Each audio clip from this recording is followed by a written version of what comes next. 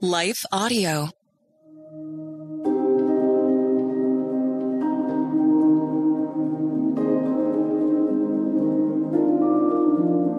Hello. Thank you for listening to Your Daily Bible Verse, the podcast that examines one verse each day to learn more about God and His will for us.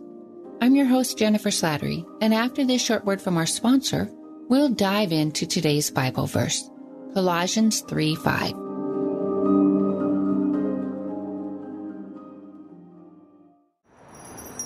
You may only be familiar with the Salvation Army by the bells we ring at Christmas. But did you know we also produce a network of Christian shows you can listen to on your favorite podcast store or even local Christian radio station?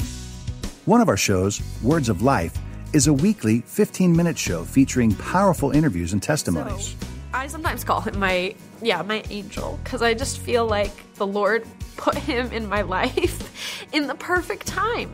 When I think engaging conversations about topics impacting the church today. About it. And that really gets back to this fundamental question within Christian ethics. What does it mean to be made in the image of God? And I think that's one of the most important questions we can And get. Deep dives into Scripture. This divine appropriation of the Holy Spirit, that God now dwells in the believer. That not only Listen to Words of Life on your favorite podcast store or visit salvationarmyradio.org to learn about more shows produced by the Salvation Army. Border Battle, the new 6-part documentary series, puts you on the front line of America's southern border and rise of the deadly drug fentanyl. The overdose death crisis in this country is directly linked to Cartel Jalisco New Generation and the Sinaloa Cartel and their labs. Fentanyl is 50 times more powerful than heroin. 3 grains of fentanyl would kill you. Tens of thousands of Americans have died, and our southern border is a drug cartel war zone. Now they have sophisticated weapons, tanks. They're dropping explosives on their competitors right by the border. We've never seen this before in the history of the country. Border Battle shows a border crisis like never before, with exclusive footage exposing the consequences of illegal immigration, drug trafficking, and decades of government neglect. This will get worse before it gets better. Watch Border Battle from Turning Point USA. Download this shocking 6-part series now at salemnow.com. That's salemnow.com. salemnow.com.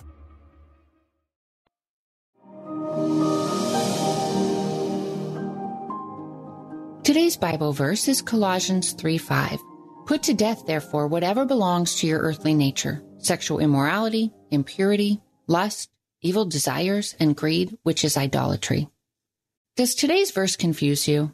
I mean, we know we're not to live in sin. God wants us to keep our hearts and ourselves pure, to cultivate an attitude of contentment and a lifestyle of generosity, to gain control over our more base urges, whether that's the desire to use another person for our own pleasure or to numb sorrow or grief through compulsive shopping or overeating. But are these behaviors truly idolatry? According to today's verse, yes. Or more specifically, they are the results or product of worshiping one idol in particular, the idol of self. When we read passages that warn us against greed and other sinful and selfish desires, we can easily view them as a list of burdensome rules created by the ultimate rule maker, forgetting that they arise from a God of love, the one who does everything out of love. Love lays at the root of God's command. Love and a driving desire for increased intimacy with you and I, and to see us experience the full peace, joy, and freedom that Christ died to give us. As I share in Holy Love's Unshakable, Unbreakable Joy Bible Study, which you can download for free from the Holy Love website, and that's Holy Loved is in WHOLLY. But as I share in that Bible study, idols are whatever you and I pursue more than God, what we turn to for security, fulfillment, or what we place our identity in. Though those things like our career, like a particular role or relationship, or the house or the car that we own, though they promise us life, they ultimately steal true life from us and leave us in bondage when we seek those things above Jesus Christ. When we hold tight to those things above Jesus Christ, when we seek our identity, our comfort, our courage, our security in those things and not Jesus Christ. Jonah 2 verse 8 states, and this is the New American Standard Bible, those who are followers of worthless idols abandon their faithfulness. The New English translation phrases it this way: those who worship worthless idols forfeit the mercy that could be theirs. Or, in the English Standard Version, forsake their hope of steadfast love. But I find the contrast painted in the New International Version particularly striking. It states, those who cling to worthless idols turn away from God's love for them. That person clings to one, the worthless and insufficient item or person or ideal, and therefore turns away from the other, the perfect and constant love of God. Because here's the thing. If we don't choose God above all, we will follow or pursue whatever feels best in the moment. We become the double-minded Christians the author of James chapter 1 speaks about. People with one foot planted in faith and seeking after God and his guidance, and the other planted in the world, which basically means anything apart from God's will for us.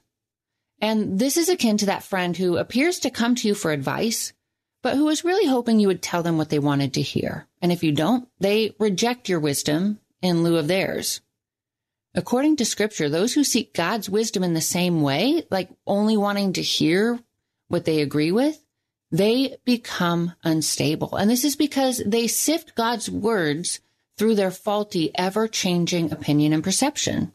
And I would suggest because of idolatry, because God doesn't truly have their heart.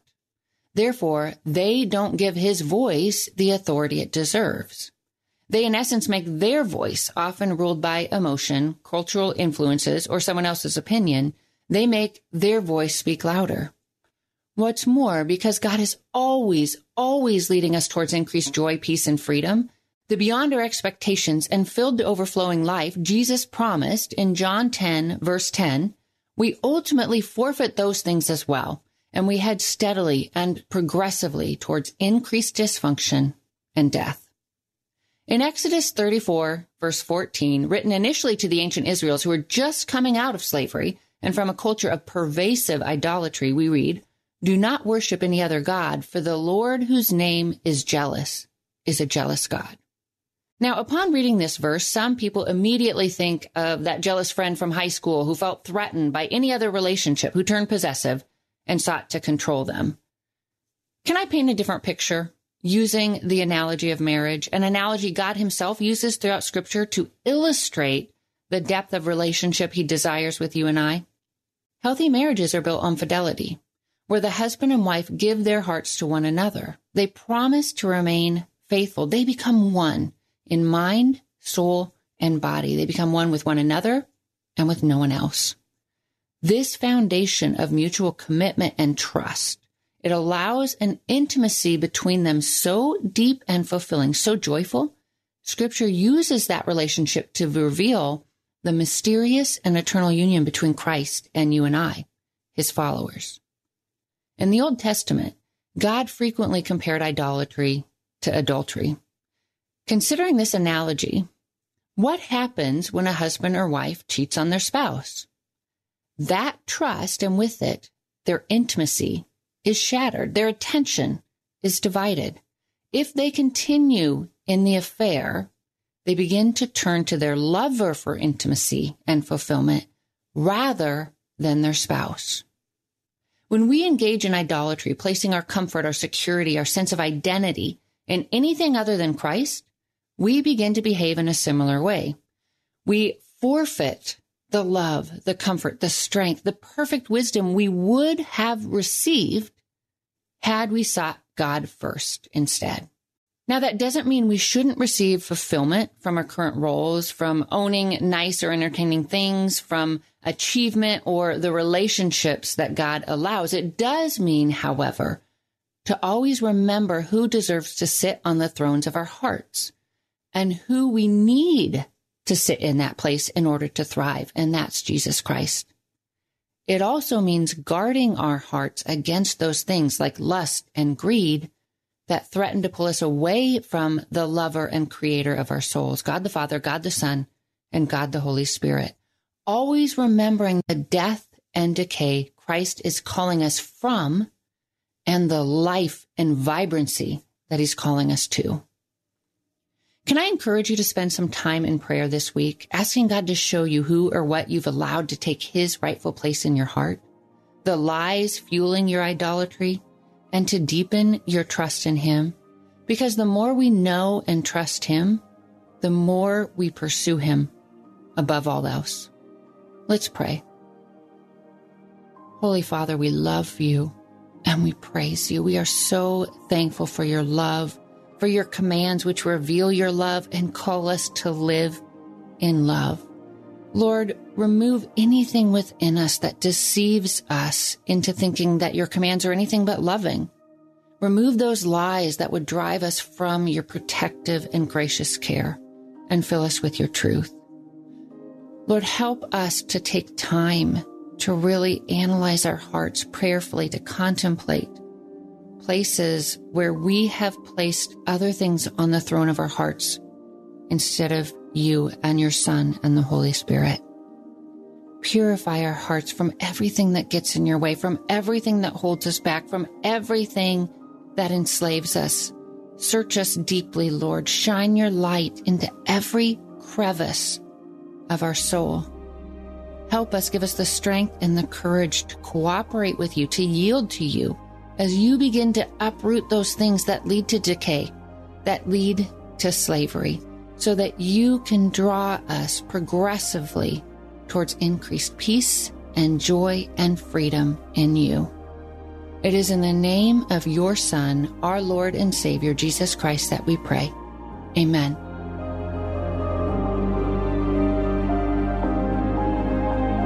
Your Daily Bible Verse is a production of Life Audio and Salem Media. If you liked what you heard today, please take a second to rate and review this podcast in your favorite podcast app so that more listeners like you can find the show. For more faith-filled, inspirational podcasts, visit us at lifeaudio.com.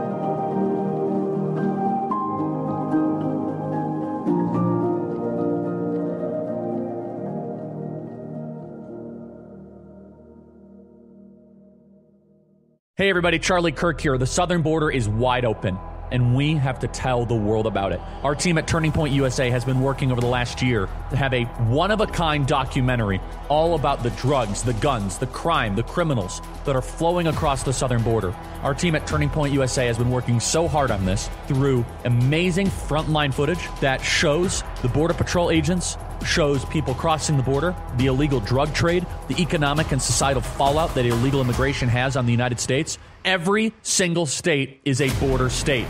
And we here being headquartered in Phoenix, Arizona, want the rest of the country, want you all across America to see what we are living through in Arizona. It's a one-of-a-kind docuseries available exclusively on salemnow.com. That is salemnow.com. You guys will see the porous southern border wide open and what we can do to solve it. If you want to learn about the border, this is your opportunity. Brought to you by Turning Point USA, available at salemnow.com.